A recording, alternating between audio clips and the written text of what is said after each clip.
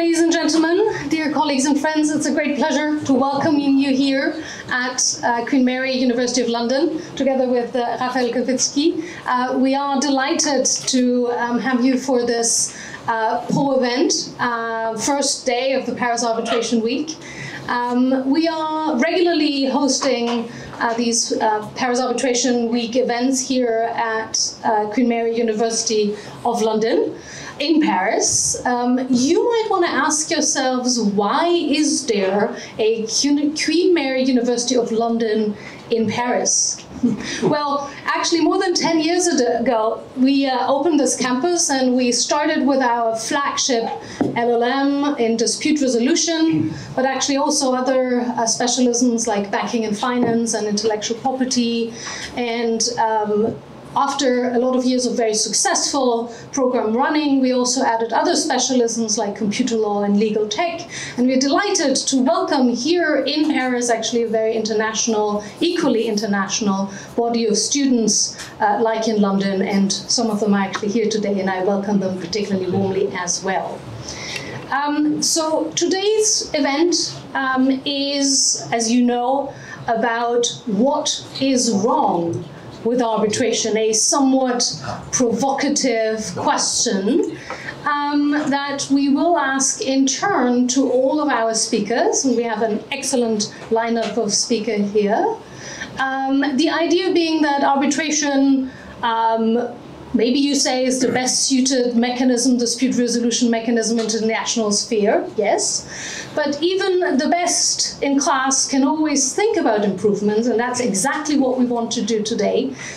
Think about what can be improved, and maybe more importantly, how it can be improved. So it's a little bit like if we had a magic wand and we will pass it on to our speakers, and one by one they will identify an area of improvement they wish to look at. I take this opportunity to tell the people at the back, there's still some seats at the front, you better be quick. So with that, having introduced the topic, let me hand over to Raphael to introduce our wonderful speaker for today's event. Thank you. Thank you, Maxi. And actually, most of our speakers do not really need any introduction, but we will still do an introduction. First, we have Professor Scherer, who is a specialist in international arbitration law and private international law, two subjects he has taught for decades at the University of Paris 1, Panthéon-Sorbonne, where he was a professor from 1984 to 2012. And both Maxi and I were his students, and we're very proud of that. He has acted as arbitrator and counsel in hundreds of commercial and investment treaty-based proceedings under a variety of ad hoc and institutional arbitration rules. He is one of the most highly regarded arbitration practitioners in France and is routinely acclaimed as one of the best arbitrators in the world. He's the former president of International Academy of Arbitration Law, member of the Council of the ICC Institute of World Business Law, member of the board of the Comité Français de l'Arbitrage, member of the Institut de Droit International, and former president of the Committee on International Commercial Arbitration of the International Law Association. Most interestingly, Pierre knows the best Jewish jokes that he will generously share with you during the wine and cheese reception, preferably after a drink or two. Next to Maxi is Karl Hennessy. Karl Hennessy is the Senior Vice President, Litigation, Investigation, and Regulatory Affairs at Airbus, where he leads the group's global activities in these areas. Separately, he sits as arbitrator and serves as the board of directors of companies and non-profits. Until July 2019, he also served as chairman of the governing body of the ICC Court of International Arbitration, and is now a member of the ECAB board of directors, the IBM Mediation Committee, and the HKIC Council, as well as its proceedings committee. He also serves on the advisory council for the School of International Arbitration at Queen Mary, University of London. Diamana Diawara. Diamana is the International Chamber of Commerce Director for Dispute Resolution Services in Africa. She took on this role in January 2021 after leading for 5 years the case management team of the Secretariat of the ICC Court, overseeing disputes involving parties from the Middle East, Africa, and Francophone Europe. As Regional Director for Africa, Diamana focuses on strengthening the dispute resolution infrastructure on the African continent by offering capacity building opportunities to practitioners in a region and by leading initiatives aiming at increasing the participation of African practitioners in the international arbitration scene. Diamana has a passion for children's literature and for Disney's in particular, and loves spending hours cooking while listening to legal podcasts. Ben Juratovic, who's at the very end of this table, is widely recognized as, and of course my iPad leaves me here, as, damn it, widely recognized as an outstanding advocate. He serves as counsel before international courts and tribunals in disputes between states, disputes between foreign investors and states, and disputes between commercial parties. He appears before domestic courts in cases involving international law or international arbitration. The legal directory Chambers and Partners has, on the basis of feedback from clients, described Ben as having an outstanding ability to communicate complex legal arguments with conceptual clarity and persuasiveness, as coupling high-level legal expertise with strategic and innovative approach. Fun fact, when Ben was 9 years old, he had the lead role in a bicycle safety film. I forgot to mention that Ben Juratovic is a barrister. He's a King's Counsel today at Essex Court. Without further ado, we will now move on to our discussion. And the first question we would like to ask to Carl is, what problems do you identify? Why do you identify problems with arbitrator selection? And what solutions do you propose? Thank you. Thank you for that introduction, and thank you to the Queen Mary University for having us all here today. I think it's delightful to see how many of you have turned up in person, and I only hope that you will be as challenging to us as we deserve when we take on this controversial topic. There are many panels that you do that you forget about quickly. I don't think I'll ever forget this one, because I've genuinely enjoyed debating with my colleagues here what's really wrong with arbitration. And I submit to you that the single worst thing about the many things that we need to fix is the manner in which arbitrators are selected. Call them arbitrator whisperers, call them tribunal magicians, call them the conjurers of the secret mind of the arbitrator. But all of us are guilty in one way or another to contributing to this problem. And the problem is this: when we select a tribunal, the one thing that we should be focused on is a fair and just result. That is the last thing that I am counseled on by the various people who play a role in my own selection. It's the last thing that I unfortunately think of when I approach this problem. It is the last thing on the minds of the institutions when they select this, and unfortunately the arbitrators so selected feel that very strongly in a competitive environment. Yes, the selection of arbitrators is a competitive environment. Put all of those things together and you have a toxic mix. Why? Because if you are focused from the outset on the selection of an arbitrator who has some kind of intellectual bias, some kind of superior advantage to the with respect to your case, you are not focused on some of the other things, including some of the risks you may be taking by relying on that kind of advice, by relying on the ability of your conjurer, your witch, your wizard, or your magician to speak into the ear a secret language which only your tribunal will understand. Why is this a problem?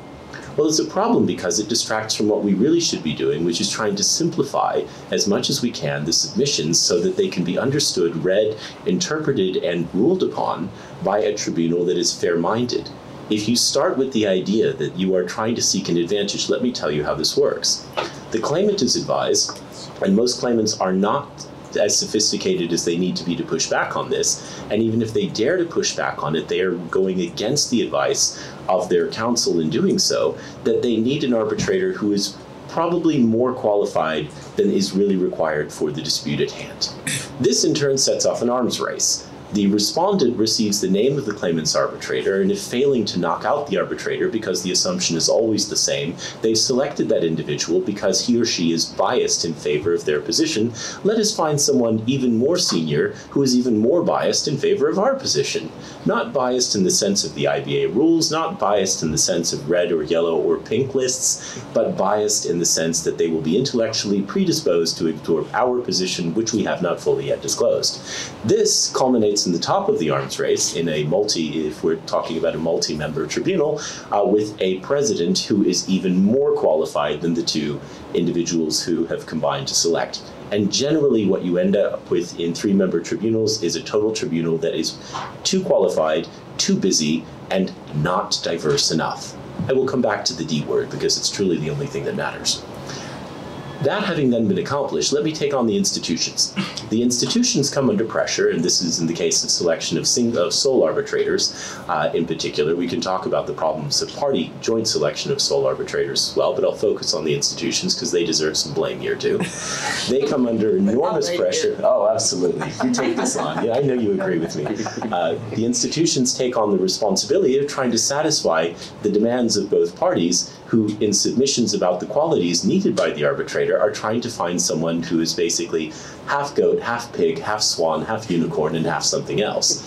And therefore are under pressure to try to select people, again, that are probably not the right fit, but will avoid the negative impression created by not selecting the half unicorn. There is one, and only one, marker that is truly, truly, truly, in all of the experience I have, and I think in all the literature I've read, a marker of success in the selection of a tribunal, and that is diversity. Science will tell you something very interesting. If you pick a random group of diverse people, diverse points of view, diverse backgrounds, etc., you will get a better result in even a problem with a factually correct answer. Let's take the example that neuroscientists often use, which is how many pennies are there in a large jar? It's a game you've all played at some carnival or fair or something like it. A group of accountants and a group of mathematicians will do a worse job of estimating the number of pennies in a jar than a group composed of a grocery clerk, an artist, a lawyer, an arbitrator, and whatever you take. Diversity is the only thing that works. So my plea to the institutions, to you, to myself, when I'm at the point of selecting, is do not listen to the conjurers, do not listen to the arbitration whisperers. Focus on the one thing that matters. Get a quicker result, get a fair result, get a faster and less expensive result, and for God's sake, let's stop the arms race. It doesn't work.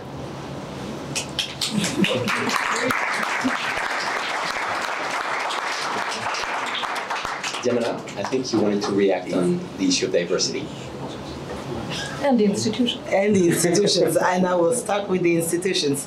Yes, institutions tend to look for what we call in French the mouton à cinq pattes. The reason why institutions do that, however, is precisely because we know how parties will react to our exotic choices in appointment of arbitrators. And in trying to satisfy the parties' expectations, we end up, and you are perfectly correct there, Carl, selecting somebody that sometimes might not actually fit the bill properly in terms of the mission that is at heart, but rather try to find someone that will please everybody around the table. Now, to add on what you were saying with respect to diversity, and I obviously fully agree with the point with respect to the fact that you get a better result when it comes from people with diverse background. I would say that international arbitration, like many other industries, but more specifically ours, is absolutely distorted when it comes to who makes the decision versus who are those concerned by the decision. And if you look, we were hearing this morning the keynote speech of the Paris Arbitration Week kickoff from Yas Bani Fatemi, who was very rightfully pointing to the fact that most of the cases in arbitration decided in investment arbitration, but that is also true to some extent in commercial arbitration, will have an element that has to do with Latin America, Asia, Africa, and yet most of the practitioners deciding those cases are from Western Europe. And there, in terms of diversifying, the point is not so much a question of, diversifying just for the sake of it. It's also a matter of business and being business-minded. We need to understand in our industry that those people those economic operators whose disputes come to arbitration at some point will want some reflection of their identity, of their culture in the decision-making process, and not just because it's right, but also because your decision is more accurate if you understand the local context, if you understand the local laws. That I won't even get to that, but you also understand what the parties are facing. And after all, arbitration is because arbitration offers a dispute resolution mechanism with people specifically dedicated for the parties to that industry at stake in a particular dispute. We should actually, in our way of selecting our arbitrators, be minded that the arbitrators, if we're talking about that group, look and understand the issues of those parties that are involved in the arbitrations. So obviously diversity is something that we need to continue striving for. I know that not everyone sees the point or understand the point about diversity. Mostly, I think, and there's no accusation there, but I think obviously when you are part of a majority, it's more difficult to understand what those in the minority are trying to convey as a point. Obviously, if you are, again, no accusation, but if you are a white man of a certain age and you've been practicing arbitration for a long time, you will not see the problem with diversity. You will feel that, after all, what we're looking for are people well-informed, who understand, who are skilled, understand the issues in dispute, and are able to make an informed decision. That is one perspective, but we're not saying that a person with that background is not suited for a case that would come out of the ranks of outside of a country outside of Western Europe. What we're saying is maybe somebody else with a different background would fit the bill as well. And that's what diversity is about. So on that, I will rest here because I know we have yes, I think we're moving to... Just one. I was just asking whether there were further reactions, but of course Pierre has one. Very short one. As a white man of a certain age, I must say that I totally agree with what Teynier has said on diversity.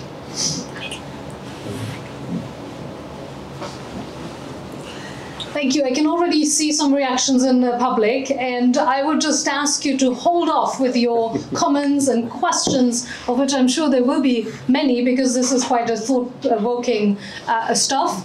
There will be time for Q&A at the end, but let's hear the other topics from our speakers that they would identify. So I'll pass on the magical wand to Ben then. So we heard about the arbitration selection process. Now let's turn to the actual arbitral process. Ben, what would you improve and how? Thank you very much, Maxi, both for the question and to you and Raphael for hosting us. I think there's too much. I don't mean that there's too much arbitration. I mean that in most arbitrations there's too much within the arbitration, and we need to seriously think about ways to making things more efficient. I'll try to tackle that as briefly as I can, which seems appropriate for the topic, but under 4 headings. And under the general heading of too much, the thing about too much is it works both in English and French, of course, because the French just say too much and copy the English. But on the 4 subheadings, the first one is what is the problem specifically? Written submissions, if you tally up first round, second round of both parties and post-hearing briefs, sometimes 2 post-hearing briefs, in pretty ordinary cases, there is often more than 1,000 pages of written submissions tallied up. Witness statements, hundreds of pages of witness statements and exhibits to witness statements tallied up. Expert reports, not uncommon to have 200-page expert reports, 250-page replies, and then running into the thousands of pages of exhibits and tables. And so we've reached a stage where most counsel, most arbitrators, and most parties simply can't absorb or understand the amount that is submitted in most arbitrations. Even those who benefit from photographic memories, I'm told, are starting to receive those emails indicating that their storage capacity is full. So that's the problem. Why is that a problem? Obviously, it's more difficult to identify and focus on the issues that actually matter. The amount of time taken by counsel to prepare submissions is obviously inordinately longer. The amount of time taken by arbitrators to reach their decisions after having processed the information, knowing that there's a microscope on them in terms of due process, is inordinately longer. And that leads to frustration for everybody, parties, arbitrators, counsel, and I'd add judges, because in domestic challenge proceedings, of which there are also more and more, the whole record gets put before the court, which means it's all gone through another time, which is frustrating for judges too. That means challenges, not just in terms of time spent, but also for the well-being of everybody involved. And that has consequences for the retention of younger members of the profession and for the ability to have a diverse group of people working in the field, including because those with caring responsibilities simply find it an unwelcome and unsupportable burden to be dealing with this volume of material. Appearances sometimes count, and appearances of fairness and efficiency are also affected. So that's why it's a problem. How did it become such a problem? I think the original sin of arbitration is leaving so much to the parties. The idea is that the arbitration is to be driven by the parties and they're the masters of their own destiny. And then when you add on to that the counsel that they select, there's perfectionism. And sometimes it's perfectionism given what is at stake, but sometimes it's perfectionism for its own sake. I'd add to that, junior lawyers are driving significant parts of the process and are being left by those with an economic interest in them driving much of the process without necessarily being able to make the judgment calls that are necessary as to what to leave out. Or even if they do have the inherent judgment skills to know what should be left out, aren't necessarily in a position where they're confident enough to implement their own judgment. I would add that I think as much as things becoming electronic is great, it also means that there's effectively an inexhaustible capacity to store and distribute material, which means there's no practical physical check on what can be submitted. There's another point, which is that when lawyers are working on hourly rates, there is no economic incentive for them to work less. We all know that, but it's a problem. And if lawyers are busy enough, it shouldn't be a problem.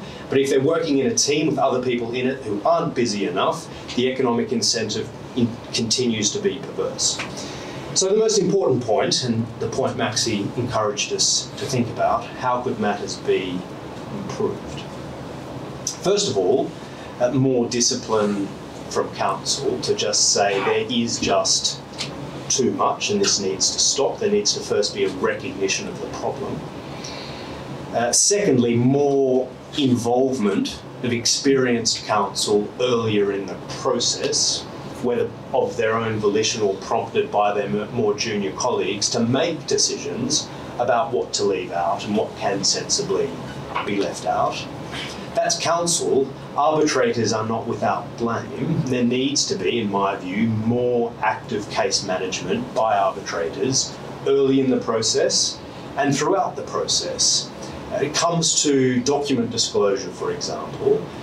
Most arbitrators at that stage are learning something about the case because they need to do so in order to make document production orders. But then it's as though that's put back in the vault, and then the parties just go on doing whatever they like until it gets to the hearing. And there must be a good argument for arbitrators to show a firmer hand earlier on to identify what is and isn't relevant and what they would and wouldn't welcome evidence and submissions on. And on that, the use of issue lists might be quite useful. That at an appropriate stage, not necessarily the very beginning, there should be a common issue list settled where there's dispute by the arbitrators, and people then need to stick to the issue list, both in terms of argument and in terms of evidence. identifying whether types of witnesses, whether fact or expert, are really necessary. There are so many expert reports that go in that actually just don't matter at all and nothing turns on them. And so there must be a case for arbitrators saying early on, if you want to put in expert evidence, then you need to identify why expert evidence on that subject is necessary and convince me. And if arbitrators aren't convinced, then there shouldn't be expert evidence on that topic. Page limits. The International Court of Justice recently introduced page limits not just for submissions, but also for annexes or exhibits.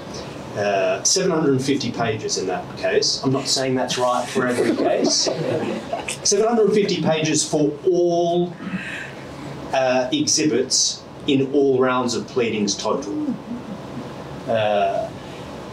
And the page number might be different for different cases, but it's at least got to be thought about and discussed, even if necessary to review it over time. Is it really necessary to have 2 rounds of written submissions in every case? Aren't there some cases where there could be just one? And are PHBs really necessary? Are they really adding that much after a 2-week hearing? And even if there was a short pause, wouldn't an oral closing actually be more helpful? Scheduling time in procedural orders for the tribunal to meet as the case proceeds, so the arbitrators are communicating with each other as the case proceeds to make the process more efficient, and arbitrators scheduling time for deliberations as they go and immediately after the hearing. But before I am accused of being inefficient, I'm going to stop.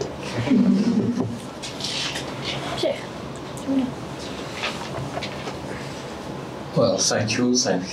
Thanks for the organizers to have invited me.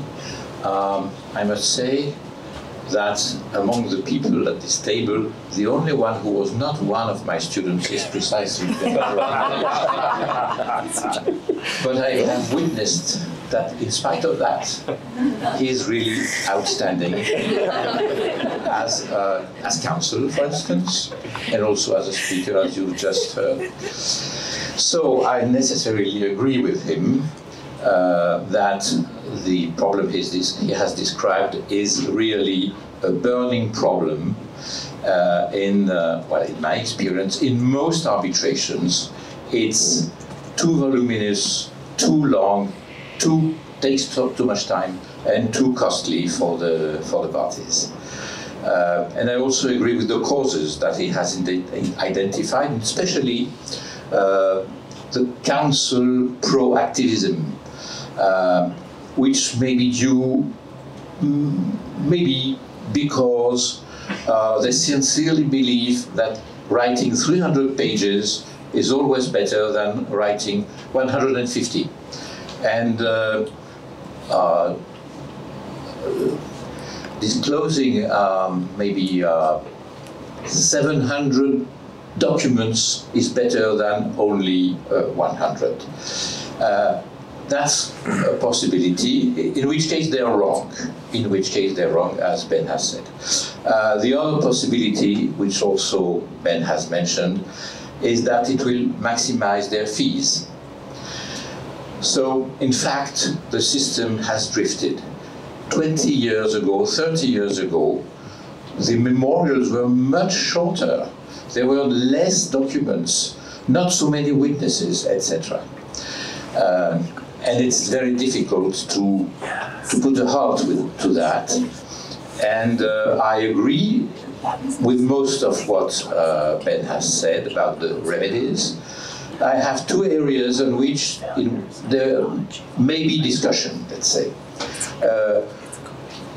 First, there should be more discipline in counsel working.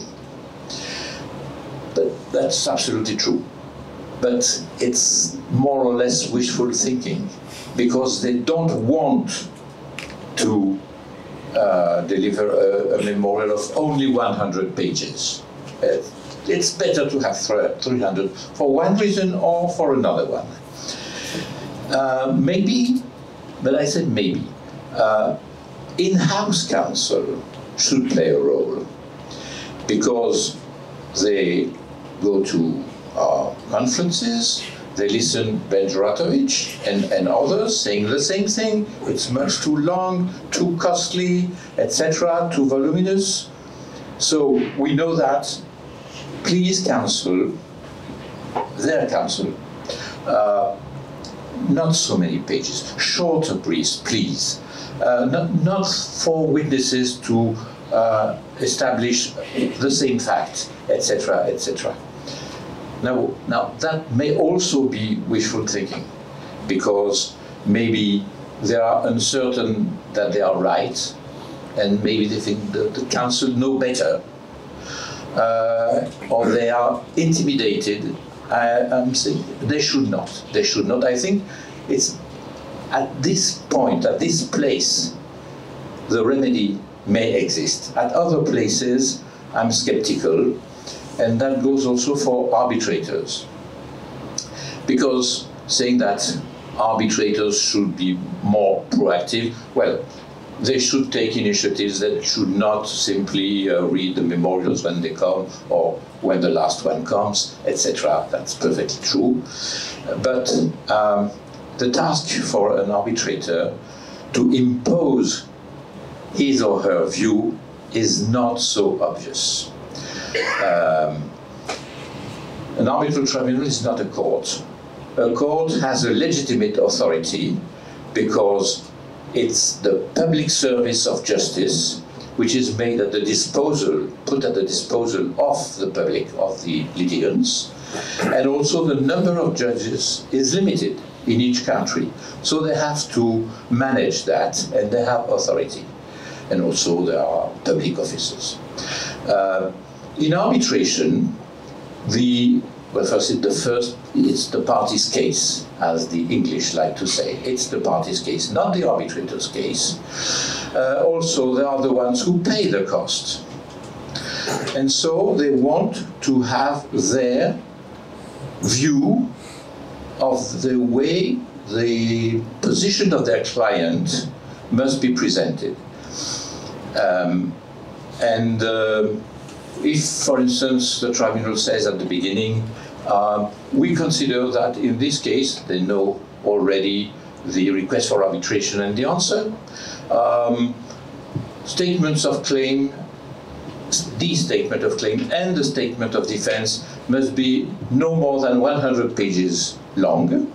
Well, the counsel for claimant, for instance, will rise indignant and will say, I know the case, you don't know it yet.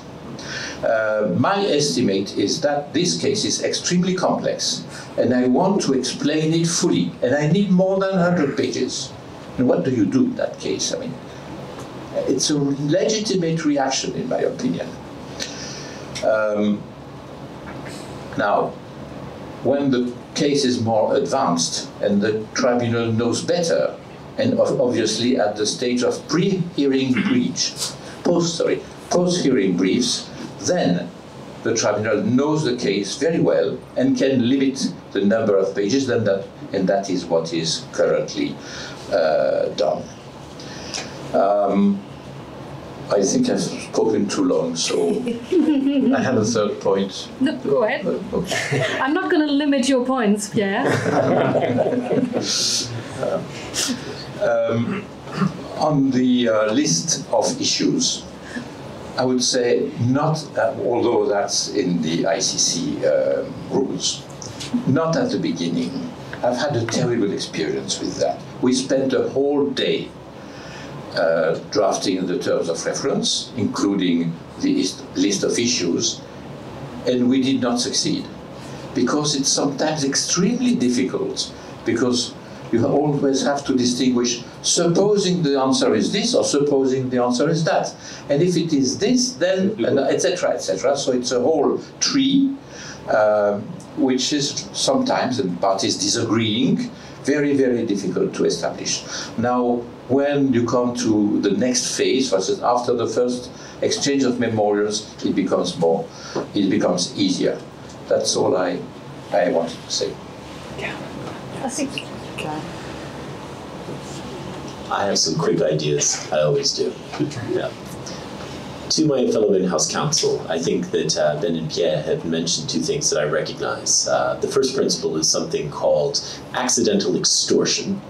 So those with whom we deal, especially in advisory capacity, are happy to listen to us when we tell them that we really don't think that this memorial should be more than 50 pages, because into the hundreds is nuts. But we're always told, yes, but, well, you know, if you're wrong about that, and it turns out that this decisive paragraph has been cut, or this decisive annex has not been submitted, then of course you'll have to tell the board that that was your idea, which is a difficult thing to do. Ben made the point about the fees, and Pierre, you've endorsed it. The simple answer to that is, why would anybody pay hourly fees in this day and age? If you have sufficient expertise, and I think we all do, every person in this room does, everyone understands one thing: the approximate value of any given dispute is 10% of the claim. So why on earth would anybody still be paying hourly fees? I don't. You shouldn't either. Don't do it. Don't create that economic incentive. If you do, it is your problem. Every economist will tell you that if you created the behavioral incentive, you eat the result of the behavior. To counsel, those of you who think that you're going to get repeat business and you should be focused on repeat business, not on maximizing the value of any single claim, you should recognize that the economic value of your relationship will be greater if you deliver value service rather than expensive one-time service. So the accidental extortion point plays for you as well. To tribunals. There are 2 points to which I think I can respond, endorsing what Pierre said. The first is something called Parkinson's law. Parkinson isn't a disease. Parkinson, in this case, is a neuroscientist who understood that work will fill the space you make for it. So in other words, if you set a 30-page limit, it will be tightly drafted, clean text that is easy to read. George Bernard Shaw, for those of you who prefer literature, he said, I wrote you a long letter because I didn't have time to write you a short one. Take the time to write the short letter. It'll be better for everyone. The second point to the tribunal is, I think there's room for a conversation at the outset of any arbitration about how activist you would like your tribunal to be. Tribunals have a certain moral suasive power at the beginning and certainly at the outset. If they have the conversation with the parties, how active would you like me to manage this case? What role should interim costs award be playing? I think you'll find that at the outset, the parties will embrace that idea nearly universally. To institutions. Please, please, please, let's follow, though we do not necessarily choose to go to state courts, let's follow the example of some of the things state courts are doing. Let's have more robust, more aggressive preliminary or early disposition procedures. That is still quite rare, and it's something I'd like to see more of.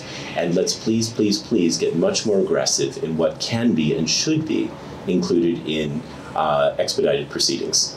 I love the 2017 rules, and I love the fact that they include an expedited for the ICC that's certainly not present in most rules as well. But the threshold is too damn low, and there are far too few cases which are adopted on a discretionary basis. There are extraordinary counterexamples. I believe the highest number for an ICC case is in the 130 million range. I personally have litigated one in an expedited proceeding that was worth 75 million. Let's do more. Let's do a lot more of that. What I really like about this, that usually you have this sort of blame game going on, that everyone, the institutions blame counsel, counsel blame arbitrators, arbitrators blame parties, and so forth and so on. And here, everyone got his or her share. You all know what to do to make it better. I really like that. Thank you so much. Jemana, we'd like to turn to another problem you've identified with arbitration, which is due process paranoia. Indeed. Would you mind sharing your thoughts on this? My pleasure, and thank you again for having me. And you know, when Maxi and Raphael invited me to speak on what's wrong with arbitration, there was a very long list of points that came to my mind, having been with an institution for a decade now. But what really stuck was due process paranoia. And what is it that we call due process paranoia? I would define it as a very problematic disease that affects prominently arbitrators with multiple fears to the root of that disease.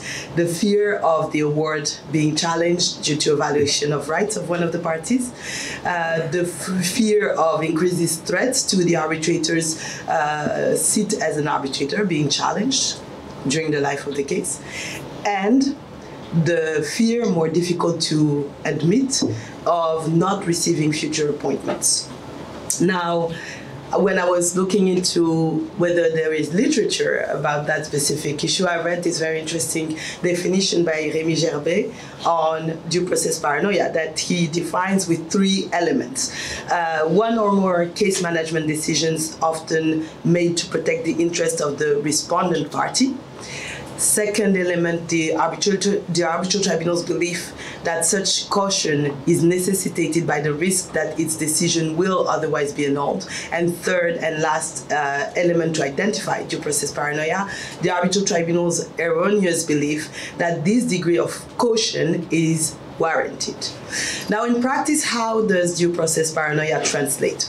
That disease, that chronic disease, I should call it, that affects arbitral tribunals will manifest by an arbitral tribunal granting repeated extensions of time to a party requesting them, accepting multiple amendments to a party's submissions, or accepting a party's request to file redundant submissions, accepting the late introduction of new defenses or claims by a party or new evidence, despite the fact that most rules, at least in institutional arbitration, would have a cutoff during the proceedings for introduction of new claims, granting last-minute requests to postpone hearings, that is a classic in the due process paranoia, and granting, of course, lengthy disclosure orders. We've heard Ben and Pierre tell us a little bit about the length of the submissions. Now, why is due process paranoia in and of itself a problem? What's the impact of that due process paranoia? The biggest issue here is, of course, the cost and the length of the procedure. And when we hear that arbitration is costly and lengthy, I believe that if we took the time to analyze where that cost and time is spent, a lot would be related to the fact that arbitral tribunals can sometimes be overly cautious with the parties in limiting them in their behaviors. Another impact, of course, of that due process paranoia is the dissatisfaction, which will grow among the parties, particularly that which will be usually on the claimant side, for those multiple or lenient grants of extension of times, of additional claims to the party, playing the guerrilla tactics, if we want to call them like that.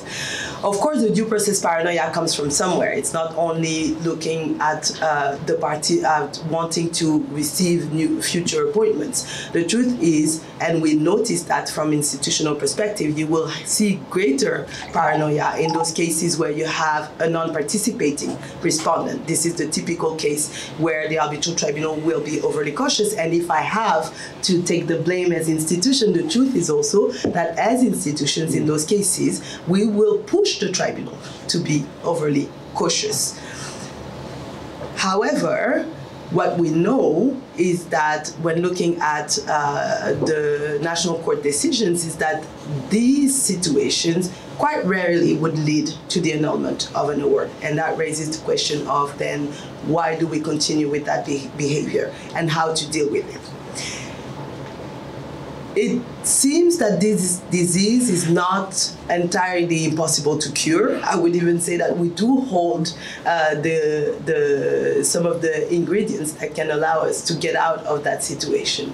And we've seen over the years a number of professional conduct codification, I would say, of professional guidelines for arbitrators in order to help them get control of the proceedings. Let's start with arbitration rules. If you take proceedings, rules of arbitration like those of ICC, the first duty of the arbitral tribunal, of course, is to render an enforceable award, but in doing so, to conduct the proceedings in an efficient and speedy manner.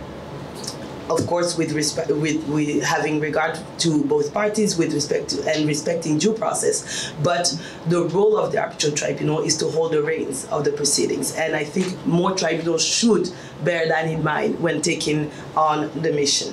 We also see a number of guidelines from different societies. The International Law Association's Committee on International Commercial Arbitration issued a report that distinguishes between implied and inherent powers of arbitrators, which can guide arbitrators in what they can or cannot do, and what they should feel comfortable or not to do. In the same vein, the general guidelines for parties' legal representative annexed to the LCIA rules codify the arbitrator's powers when faced with counsel misconduct. Arbitrators generally could also afford to be more robust in their case management style and should not feel hamstrung by the due process paranoia. They should keep control of the proceedings. They should seek a balance between expeditiousness and effectiveness, and of course not succumb to any pressure or threats from the parties. Often the fear of challenge comes as one of the elements that arbitrators would put forward to explain why they would give a respondent party additional time or allow them to file a claim that ultimately will be actually rejected in the final award. However, arbitrators should feel comfortable, at least in institutional arbitration, that those challenges will most likely not prosper.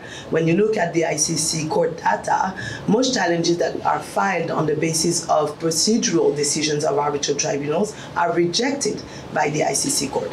The fact that a party might file a challenge does not mean that that challenge is warranted. And arbitral tribunals should have that in mind when they are way too often lenient to a party by fear that that party would raise that behavior against them in the proceedings. Now, these are some of the elements that we could look at to make sure that due process paranoia is reduced to the minimum. That being said, and I will stop on this, the truth is that arbitrators may also try and feel the need to please party, and I will stop on that very controversial point, but they also might feel the need to please parties in pursuing a chance to be appointed in a future case. And that begs the question of, the very system of the arbitration and the fact that the parties are choosing their arbitrators. I am not suggesting here that it's time for us to revise the entire system and get the almighty institutions to appoint all arbitrators, but the truth is that it's very difficult to spit in the hand that feeds you. And I will stop here. Ben, I think you had some reactions. Thank you very much, Raphael, and most of all, thank you very much to Diamana. She mentioned the word fear, and it's a very important word, I think. Pierre made the point that arbitral tribunals are not a court and they're not invested with judicial authority. That's, of course, true. If I'd know, as I would know even better had I been one of his students. But everything's relative. Due process is important. If it gets to the stage of due process paranoia, of course it's not. Now, Diamana made the very important point that empirically, domestic courts in serious arbitral seats very rarely annul arbitral awards at all, and certainly not on the basis of due process. I mean, it's linked, in my view, to the point Pierre was making about arbitral tribunals not being invested with authority. That's true then, not except by the domestic arbitration statute and the contract of the parties. And one of the things that they're empowered to do by that contract under that statutory framework is to resolve disputes efficiently. And they have both a right and an obligation to do so. And so my plea as counsel is for arbitrators to exercise that right and comply with that duty more often and more rigorously. And when it comes to Diamana's point about, I think she said spitting in the hand that feeds you, which is a terrifying metaphor. That's what we say in Soninke. That's true. But when it comes to the concern about repeat appointments, so far as I'm concerned, I would much rather reappoint an arbitrator who takes a robust approach to a sensible process and get things moving, even if a particularly irritating respondent then challenges them, almost certainly unsuccessfully, rather than an arbitrator who bends over backwards to accommodate ridiculous procedural demands. And so, coming back to the point of due process being important, it obviously is, and to perform a fair function of resolving a dispute in accordance with law, it's obviously important to be very serious about due process. The problem is when it reaches the stage of paranoia, and I'm sorry to say that I do agree with Diamana that in many circumstances now, before many tribunals, we're too far towards that end of the scale. Pierre or Carl? I agree with Diamana that due process paranoia in itself is a very bad thing, and fear should not dictate our behavior. But for me, the problem is somewhere else. The task of arbitrating is a very difficult task because you must have authority and you must also have an open mind. And so you must not, of course, grant additional time limit which is not justified just to please the person, and because it says if I don't get that time, it's not due process, so I will challenge your award. No, of course, you must be just in each case. And for instance, if counsel for one party who should submit the memorial on a certain date, a few days before says, well, I'm sorry, but for such and such reason, I need 3 more days. It's better to grant the 3 days than to have a memorial which should not be satisfactory. So I think costs, length, etc., that's very important, but the quality of the decision of the award is even more important. Thank you. Carl? I would just share with you one anecdote which I think does illustrate a power that tribunals clearly do have. And it doesn't come from arbitration, it comes from the hard-elbowed world of US litigation. So on one Monday morning, we have received an email from the magistrate judge who said that he identified 45 individual issues on which the parties could not agree on procedural meetings, ranging from disclosure to certain deadlines. And he said he would hear us in his chambers on Thursday morning, and he would give us 2 minutes each to present our side of the story, 90 minutes total on 45 issues, and that he would proceed to make a ruling and would award costs against the party for whom the ruling was against. There were 0 issues by Wednesday night.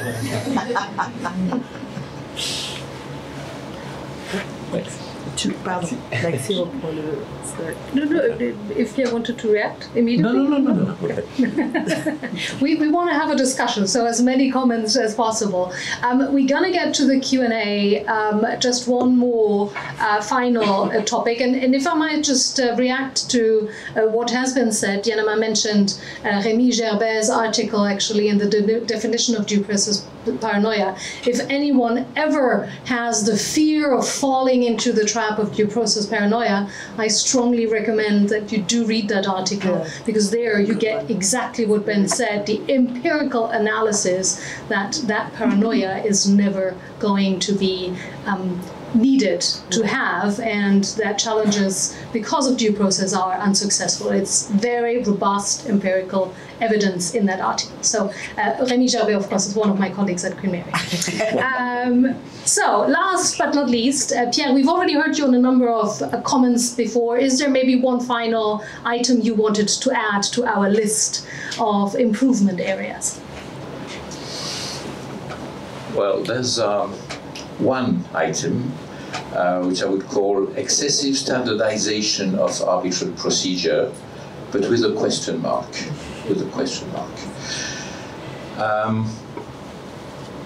A criticism has very often been raised against the fact that now in every arbitration we have exactly the same model, we follow the same steps.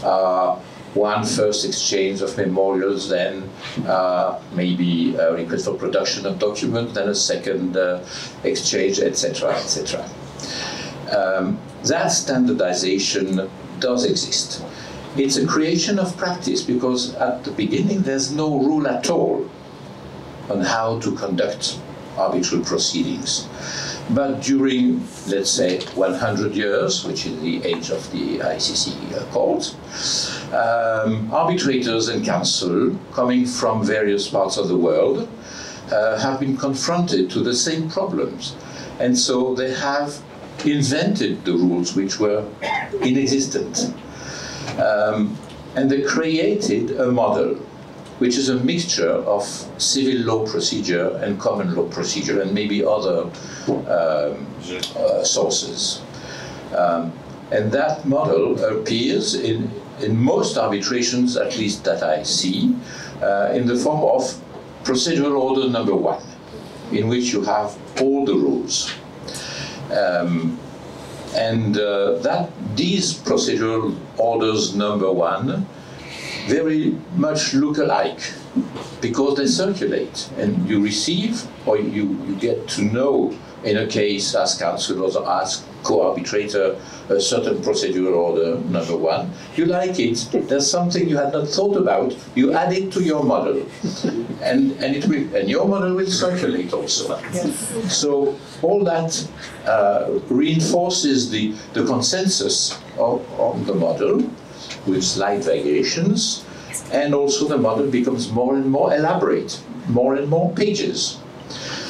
For instance, the ICSID, because the institutions sometimes have their own model. The ICSID has its own model with its true choices left open at various places. Well, it's not universal. When I say we see it everywhere, for instance, the LCIA, in LCIA arbitration, there is a default model, which is the English style. It's quite different from the rest. But you can, it's default, so you can say, no, I don't want that. I want my model, the one I use in every arbitration, other than even with LCIA. Now, that criticism has 2 aspects, I think. First, lack of adaptability, because, as you said, as I said at the beginning, you have no rule at all. And so, each case being different, you may adapt the rules governing the proceedings to the specifics of your case, because arbitration concerns all fields of law. The seat is all the countries in the world, or many countries in the world, let's say at least. People coming from various origins, the different nationalities, different laws, etc. So why invent a kind of code of civil procedure, because that's what the procedural order number 1 is. Of course, state courts have their own code of civil procedure, 1,000 or 2,000 articles. We have the chance not to have a code imposed on us. And so why come and fall into that rut? The rut, that word has been used in French, in fact, ornière, by Emmanuel Gaillard. We are all in an ornière. So that's the first criticism. The second one is this creation of a model has burdened the procedure. Because the system borrows both from common law and civil law, and that leads to some duplication. For instance, you have now long memorials, which is rather the civil law style. But you have also long hearings, which come from the common law. You have documents. In civil law, we like documents more than witnesses. So you have tons of documents, but you also have a lot of witnesses which have to be examined. You have oral arguments at the hearing, but you have also, very often, in addition, post-hearing briefs, and maybe two rounds of post-hearing briefs. So that's the origin of the nature of the criticism. And there's some truth in it, I must say. And I think that the model must not be applied blindly. And I observed that there are recently some variations that were not introduced. You had something rather rigid. For instance, the production of documents had to be after the first round of memorials and before the second. Well, now you realize that it's not necessary. First, you don't always need to have a request for production of documents. It depends on the case. And second, if you need one, maybe, for instance, at the very beginning, the claimant cannot draft the statement of claim without getting some documents from the other party. So it's more complex, and you must adapt yourself to the situation. Yes. But now I come to the reason for the question mark, because it's a problem, but maybe there are not only drawbacks. There may be advantages in the problem, in the system that we have. The model has its merits. It's the result of a cross-fertilization between two previous models, very different from each other. And practitioners have taken the best from each.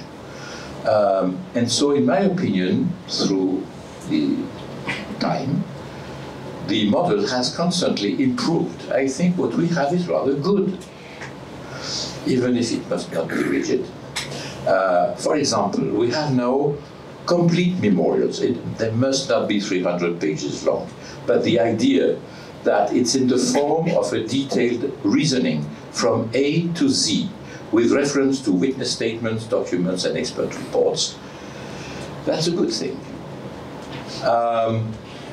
Two exchanges, maybe in some cases one suffices.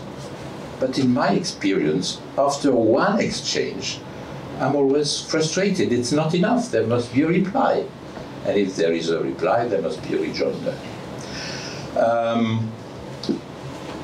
We have witnesses and experts examined by counsel. The great idea of cross-examination, that's wonderful.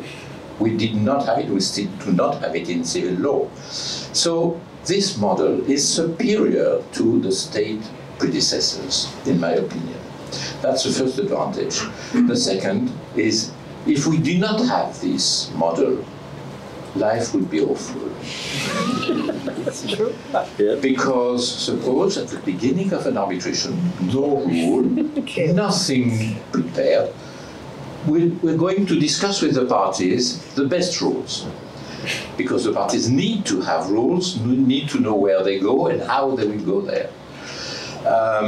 So let's see, for instance, how do you, is direct examination possible or not? How long should it last?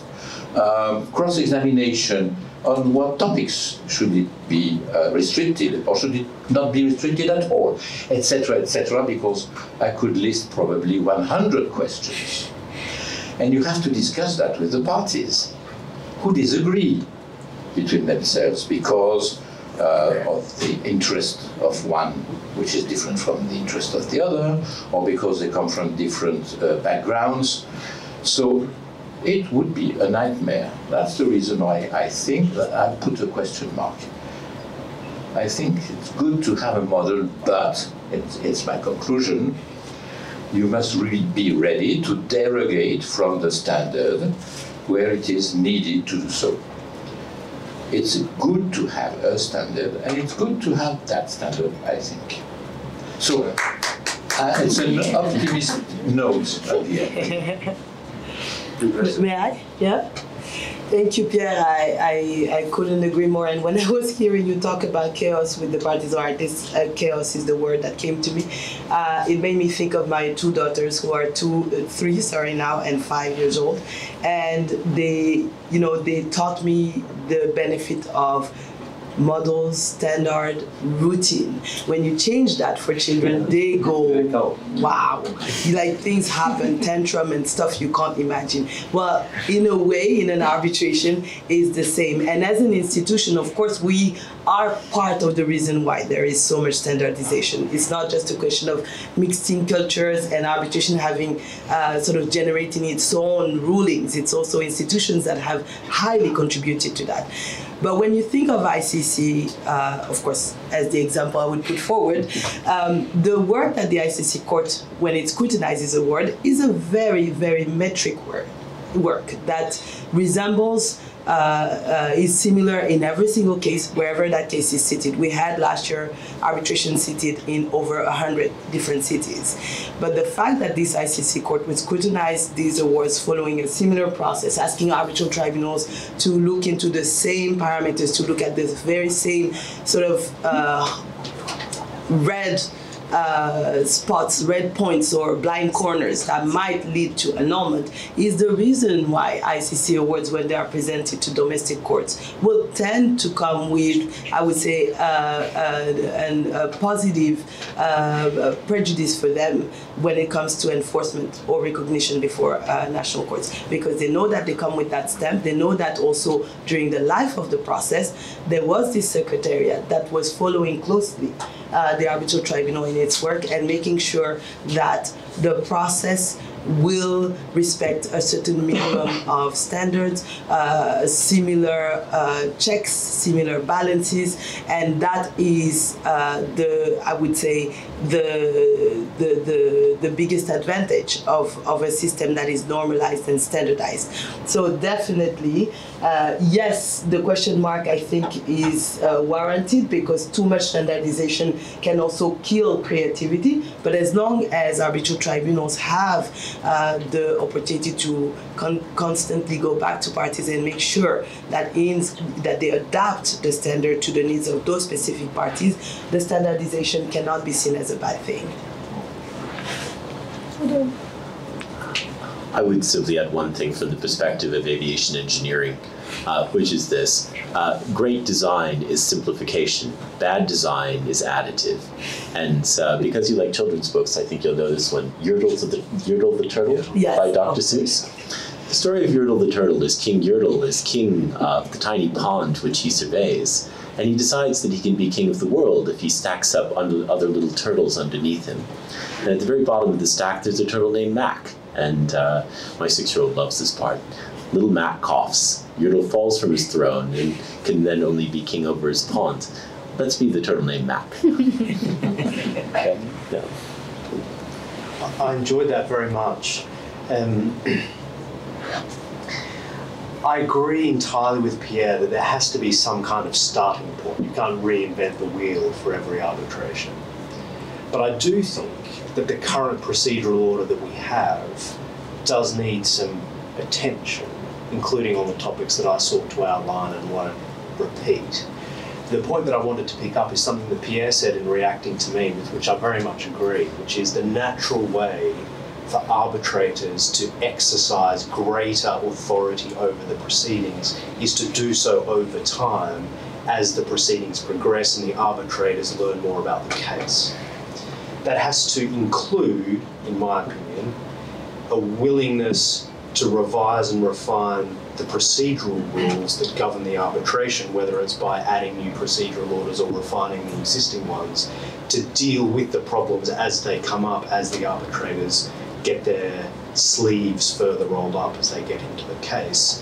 Otherwise, we all risk officials of arbitral institutions analogizing parties in their council as 3- and 5-year-old children.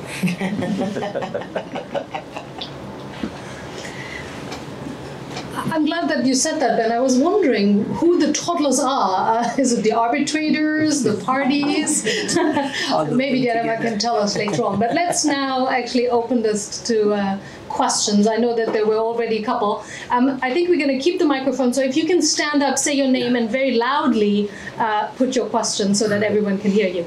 Good evening. I'm Taral Jaber. I come from Lebanon. First of all, I would like to thank Raphael and Maxi for organizing this wonderful seminar. Very informative indeed. Thank you very much. And second, allow me to say that I'm honored to finally meet Professor Pierre Meyer. I'm not your direct student, but I'm your indirect student, because you were quoted so many times in my PhD thesis at the University of Montpellier 22 years back. So I'm honored to meet you finally. Regarding the choice of arbitrators and appointment, as mentioned by Carl, so what you said is very interesting, and allow me to add up one important element, which is the cultural barrier that should be taken into consideration while appointing an arbitrator, whether it was ethnic, religious, language, or territorial, because this is something that needs to be taken care of, in addition to what was mentioned by Professor Pierre Meyer regarding the choice of law and the various differences that we might face in a certain case. So, for example, I was sitting in a case as a co-arbitrator in Dubai like 2 months ago, and one witness, who was an Arab witness, he was examined by a KC, and the guy was a bit offended by the questions, although there was nothing in it, so we had to clarify everything. That's why it is very important to have at least one arbitrator in a panel of 3 or more to support the diversity that you have mentioned. So this is point number 1. Point number 2, regarding the limitation of pages or documentation, as you have mentioned, regarding International Court of Justice or anything else. I don't think limitation by itself is needed. The culture behind this is very important. That, as you have mentioned, I didn't have time to summarize, so I wrote, it was a bit long. And also regarding the documentation. So 750 documents might be too much, or it might be too little, because, for example, in one of the construction cases I have been in, we had 21,000 documents. So what's the way, or what's the best way to tackle such an issue? The solution was very easy in such a case. The 2 experts appointed by both parties, they sat together and they took out most of the documents that were needed. So I think this is a better approach than limiting the pages or not. Thank you very much.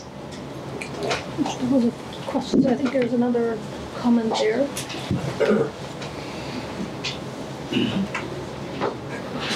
Hi, my name is Pierre. I'm from Brazil. My question is, considering the arbitrators nowadays, we have a lot of fights to constitute the tribunals and so on. So we have several personal attacks for the arbitrators if they should do or should not do the arbitration. And how to avoid those fights, because sometimes those fights are clearly for postpone the beginning of the arbitration and so on. How to avoid this, and how to react to that when the tribunal is very, very clear that the strategy is just to postpone. That's my question. Who wants to answer for me? It would be nice. Thank you. Yeah, just to clarify, when you talk about fights, what exactly are we talking about? They try to qualify the arbitrators to not start. To see you. So we're talking about potential conflicts of interest. Potential conflict, but sometimes it's not a real conflict. Understood. Yeah. Strategy, because understood. Arbitration is more and more aggressive. Understood. That's interesting that you raise that, if I may.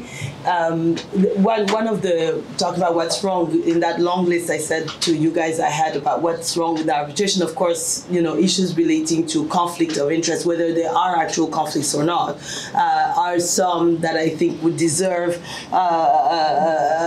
to be part of the the conversation here, obviously. And if we look at what you're talking about, meaning those situations where the issue or the facts that are disclosed by an arbitrator are not qualified enough to warrant a disqualification from the panel, but yet would give rise to an entire procedure in and of itself on the independence or impartiality of the arbitrator, obviously, are issues from the institution perspective that are first top on our agenda, but problematic, obviously. I think that there are different ways to approach that. I believe that we are seeing more and more arbitrators, to be very honest, doing useless disclosures. That's my view. That's what I've experienced as a case manager. And those useless disclosures, they put everybody in trouble because they are creating, and I know that some American colleagues have very different views on that, but they're creating this new standard of how far you go in terms of what you express to the parties. And that party in that particular case will get your disclosure. And then when they go off to another case, will expect that same degree of disclosure from an arbitrator. And if disclosure doesn't happen, would of course raise that as an issue to challenge the arbitrator from the panel, whether or not that issue is sufficiently problematic to warrant the arbitrator not being confirmed in the case. So I think that we need to be, as a community, we need to actually have those conversations about how far do we go in disclosing. That said, we also have the problem of people not putting on the table what they should put on the table. And, we've had recent examples at ICC, including in one of my former cases where we saw an unfortunate annulment of an award because of the behavior of an arbitrator. And when that happens as an institution, you're always thinking, well,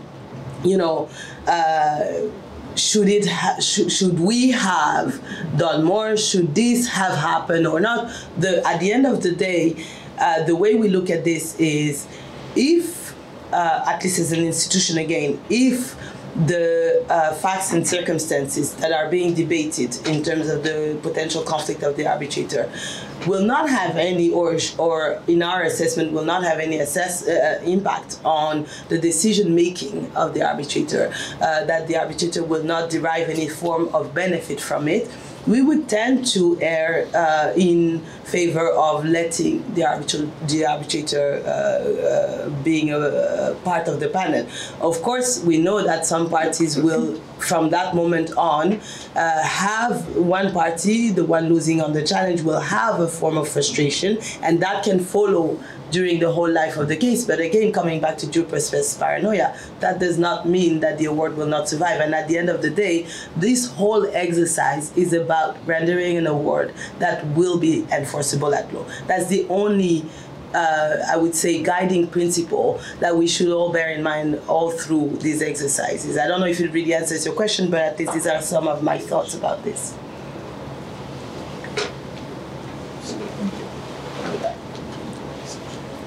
Hi, Eric Ng from Hong Kong. We've heard today comments in relation to arbitrator selection and the ability, for example, of parties to derail or fight over arbitrators with issues of due process paranoia in relation to complaints which are made in relation to the arbitrator's potential conduct and also other aspects. And I noted that for institutions, there's a vested interest in making sure that proceedings are done in an efficient manner. And there are now statutory or statements in the rules, such as the ICC rules, that require an arbitrator to conduct proceedings in an efficient and productive manner.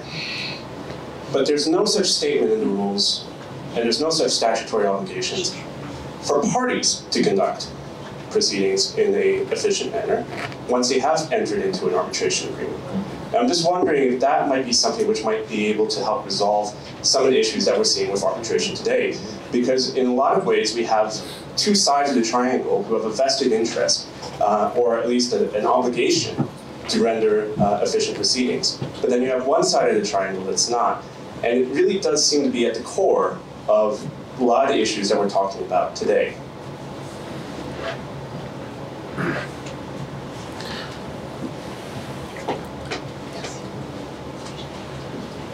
Hi, Eric.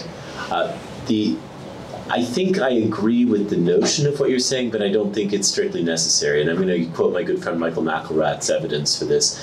Michael, for many years, has had a simple experiment that he runs, that he takes a microphone and puts it in the face of everyone he meets. And he asks arbitrators, how long should it take? 18 to 24 months. And he asks counsels, how long should it take? 12 to 18 months. And he asks in-house counsel, how long should it take? 6 to 12 months. And then he asks business people, how long should it take? 3 weeks. So we're subject to a law that is unwritten but clear. And my favorite example of that is that when I sent away two of one of my business guys to go negotiate with the woman who represented the other party, they came back with an arbitration agreement that obligated the ICC to settle their dispute in 3 months. It was troubling for me to have to explain to them that the ICC was under no such obligation and they should be under no illusion that that was actually going to happen. So I like the spirit of that idea, but I don't need it because that's what my bonus depends on.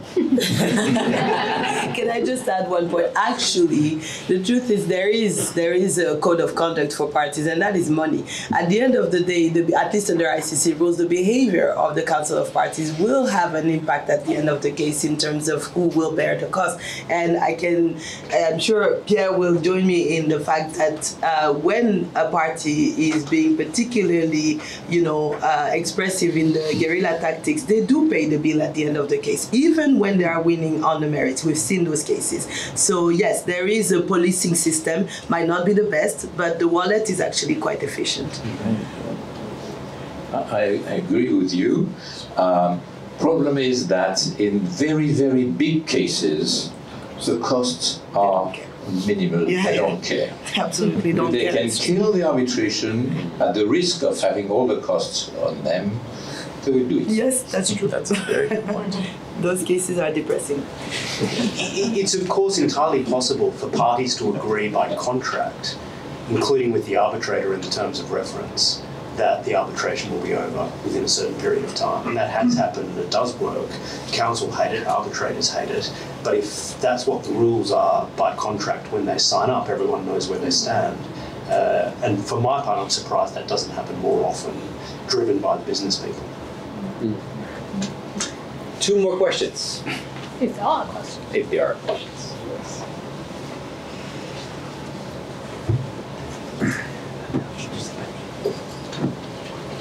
Yes. Hi, I'm Quentin Miron, and I'm an associate here at in Paris. And I had a question in relation to the points being made about stage of submissions being too lengthy and not necessary to have 2 rounds. Which is what you think of the adoption sometimes in arbitration proceedings of the French litigation practice of conclusion récapitulative, which is basically when the second memorial of a party is basically based on the first round memorial of the same party, but amended to basically summarize both submissions into one, so that basically the tribunal may read only the second round submission, which summarizes both submissions. It's a practice which happens sometimes in arbitration, not very common. And I was wondering, what was your opinion on that, if it makes it more efficient or if you actually don't dislike it? Ben has thoughts about that. I think it already happens informally all the time, because second round submissions all the time are regurgitating everything that's in the first one and then responding to the second. So the real problem is not whether or not it should happen in the sense of adding something. The real problem is whether or not it should happen in terms of it not happening as it currently is now informally. I don't have any view about that in the abstract. There might be some cases for some arbitrators where it's useful because they can just honestly say, I'm only going to read one thing, so put it all in the last one. And I would rather that happened than it to be unsure whether or not it goes through. My own view, and you might say I would say this because it's not a tradition with which I'm particularly familiar, although I have done it, is that it's not the most effective way for a dispute to be decided, and that it's better to see the development of the dispute step by step so that it can be resolved following that debate. And it in many ways eliminates the debate, and that's harder then, I think, to reach a better decision. So I'm not in principle for it, but there might be cases with particular parties, particular arbitrators and particular issues where it's sensible. But my main point is we should just be clear about whether that's what's happening or not, because the worst scenario is where it's not supposed to happen, but it happens anyway, and that's a very significant proportion of current cases. I don't have much experience of that, but I've seen that in 2 cases, and it worked perfectly well. And of course, in the second memorial, you have to flag what is new, of course, by a different color, for instance, or in any manner. I'm told that in some fields it must absolutely be avoided, but I don't know which fields there are, but probably in these fields that doesn't happen at all. Do you have something else? Last question. We have one last. Oh, okay. You will be the last one. Make it quick. Yeah, I'm mindful of time. Hello, my name is Vlad. I'm at the Sciences Po LM in Transnational Arbitration and Dispute Settlement. My question is with respect to the causes of due process paranoia. We say a lot that arbitrators are taking much more time with settling issues just because they're afraid that the award would be challenged. But then the award is challenged by the people in this very room, probably the council, and they are advised by the people who work in-house.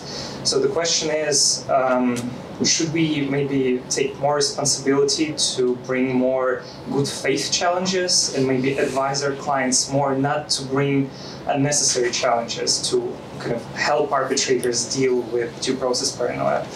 Again, I understand that it's a very, let's say, theoretical question, because our duty as counsel is not to the arbitration community as a whole, but to the client in the present case. So is there a balance to be found between those things?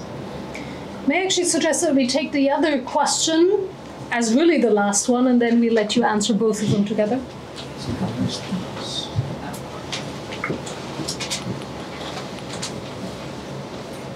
Marva Casey, Teynier Pic. I enjoyed your reflections across the board, but I found especially interesting the points about diversity in arbitration. And I'm wondering if you could say a few words about how you strike the right balance of diversity when part of the very essence of arbitration is bias. If you were to appoint a panel of a pilot, a brain surgeon, and a pianist, you lose the cultural fluency, linguistic fluency, the industry fluency, perhaps in favor of neutrality, but also the fluency with the various models that characterize the modern practice of arbitration. So how do you strike that? How do you get the benefit without the detriment of being an overly biased group? Thank you. Do you want to start with this one? Sure. At the risk of disappointing you, I want to violently disagree with your premise. Let's not talk about arbitral tribunals, let's talk about air crews. So Korean Airlines used to have the absolute worst safety record on the planet. They addressed that by essentially introducing something that broke the cultural affinity between the air crew. They brought in a very aggressive Canadian safety manager who insisted in breaking the cultural affinity within air crews so that each, the pilot and the co-pilot, would feel safe in speaking up when they identified a problem. I would each and every time appoint a pilot, a pianist, and a pediatrician over 3 pilots, even in an aviation case. And I will tell you that the 2 single worst results, not because I thought that the result was bad for my client, but because the decision made no sense. And I struggled to explain it to my internal clients who were outraged by it and immediately went right back to arguing with the party on the other side of it, were in cases where my counsel had managed to convince me to appoint 3 QCs who were Court of Appeal judges or similar from within the same cultural affinity on a case of English law. There is one rule that I make everyone follow. There will be a diverse tribunal. every single time, and it will be a diverse tribunal that we will construct by virtue of the most diverse perspectives we can achieve, however we can achieve it. I almost want to have that as the last one, please. I think it could be the last one. I just want one comment on the question with respect to challenges to arbitral awards. We talk a lot about those challenges. The truth is most awards are actually enforced. We talk about what doesn't go right, and that's why we're here today. But when you say, well, you know, the people in this room are those making the challenge, and the grounds that they use maybe sometimes are not so valid, the truth is people do the triage, I think. And I think that counsel advise their clients, and most awards are voluntarily complied with. Otherwise, we would read much more about cases not being either challenged or not being enforced. There are challenges to awards that are made on frivolous basis. In most serious jurisdictions, they will not prosper. In most serious jurisdictions, sometimes we do have a few surprises where we all wake up in the morning and read GAR and feel like, what happened? But just to say that, I don't think that there are that many of those frivolous challenges to awards. To arbitrators, it's different, but to awards, I don't think there are that many. I just want to add, today Korean Airlines has one of the best safety records. So I think, unfortunately, we're running out of time for more questions, but we will have the opportunity over wine and cheese to continue the discussion. But before that, a couple of final remarks. I think Raphael and I are absolutely delighted, and really the hopes that we had with this panel are totally blown into the sky. We wouldn't have hoped for any better discussion. So please join me in thanking all our wonderful panelists.